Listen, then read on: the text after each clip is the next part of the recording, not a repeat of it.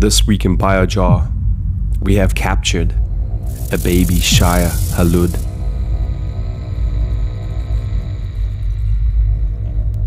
He seems to be interacting with the colpoda, the tiny microorganisms that make those cloud-like structures. He seems to have been stuck somehow.